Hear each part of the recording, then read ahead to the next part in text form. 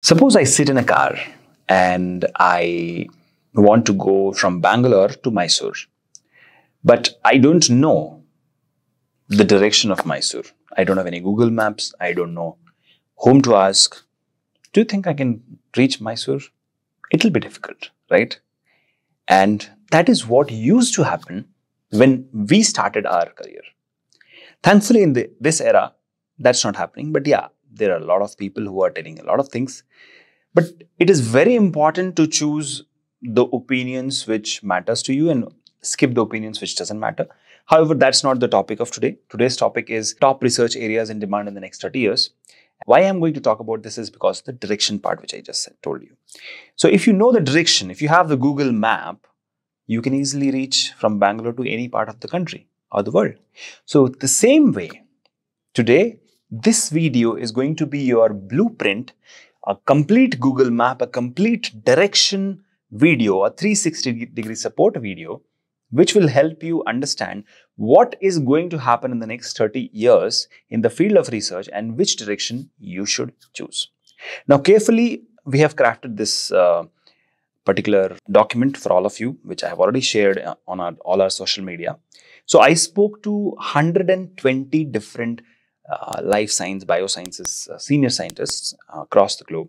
And we collated all the data which they had. So these people are working in different labs, different companies in different parts of the world. So different research locations on different areas they're working. And they came up with their ideas. Okay, so we sent a survey form and then we spoke to them.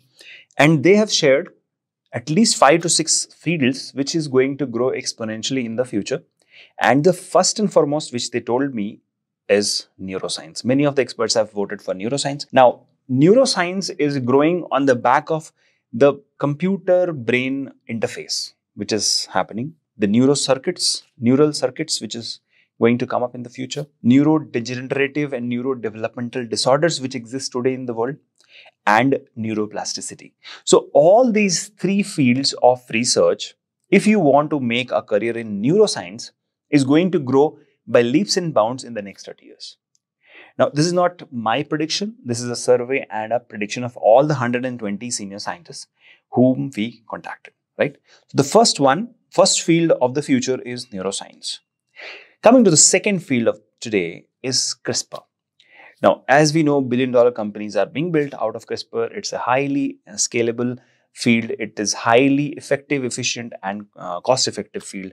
So there are 3 potential growth areas which CRISPR will have. One is gene therapy, the second is synthetic biology, and the third is disease modeling. Now, these three fields are going to grow under CRISPR's belly, and there is a chance that better therapies, better than CRISPR, are going to come up in the future. So if you are already a CRISPR scientist, you will be easily able to pivot to the upcoming trend and become a superior scientist. Instead of a senior scientist, you will become a superior scientist. So CRISPR is one field of the future, which no doubt is going to grow leap and bounds. Gene therapy, synthetic biology, and disease modeling. The third field, which obviously is an evergreen field, which obviously we call it as a pharma field, and that is drug discovery. Now, drug discovery actually has improved a lot in the past decade, and it is accelerating. And our prediction, our internal prediction, along with all the scientists whom we met and talked, is artificial intelligence is going to predict 1,000 drug molecules per year at this juncture itself, and in future it will be maybe 100,000 molecules per year. So AI in drug discovery is one thing. Okay, the second thing which is happening already in our drug discovery process, that is drug repurposing. Okay, so you use remdesivir for COVID, stuff like that. So drug repurposing. And the third is gene editing for disease modeling. That's where CRISPR overlaps with your drug discovery. But hey, drug discovery can further be accelerated with the next field which is in line, and that is bioinformatics. Now, bioinformatics and the tools which we have are highly scalable. It's like a stack which can be used for anything. It's like clay, you can mold anything out of it. So bioinformatics is a field of the future, and it is growing leap and bounds. It has got enormous potential, and I see, and when the scientists agree, that there are 3 fields which is going to grow. One is single cell genomics, multi-omics integration, and then AI ML in bioinformatics. That is obviously artificial intelligence and machine learning in bioinformatics. So if we closely see, CRISPR, drug discovery, and bioinformatics are all going to overlap with each other. So if you have an interest in any of these three, you could be potentially working on all the three. So that's the beauty of biosciences. It's all cross-domain functions. Now, having said that, this brings me to the next part of today's video, where there is something which is commercializable, which is already being commercialized, and it is going to grow because obviously we want more commercialization and more products. And that is where bioprocess and biomanufacturing comes, where we are producing the real products. Now, currently there is a batch process of manufacturing, but what manufacturers want is continuous process manufacturing, and a lot of research is happening in that. So continuous manufacturing is one potential field of the future where a lot of research is happening, and it is going to grow. The second is obviously, like I said, AI and ML, that is artificial intelligence and machine learning in bioprocess technology.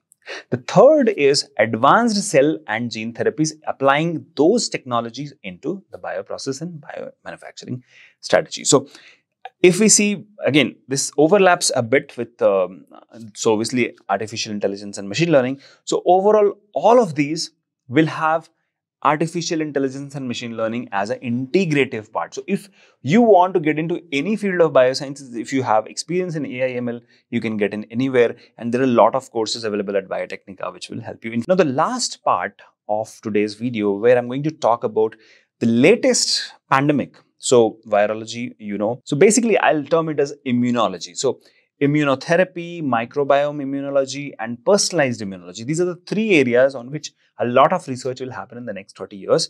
And if you want to make a career in immunology, nothing like it, you have several branches of immunology, and it is going to grow because obviously as humans, we want to be less impacted by diseases, and we want to have higher uptime and lesser downtime. So that is where we come to an end of this video. I told you 5 to 6 branches. The first is neuroscience, CRISPR, drug discovery, bioinformatics, bioprocess and biomanufacturing, and immunology. 6 fields of the future where you can make a career today and become a senior scientist by 2030. Now, that will have a tremendous impact on your career as well as the field, because whatever contributions you're going to make in this field is going to create a dent in the universe. And I firmly believe that each student, each job seeker, and each junior scientist today who is watching this video has tremendous potential to become the torchbearer of our industry of the tomorrow. That is why I made this video. I hope you liked it. Let me know in the comment section. If you have any demands, any feedback, or any video request, you can drop me an email at shekhar@biotechnica.org. I personally reply to each one of you.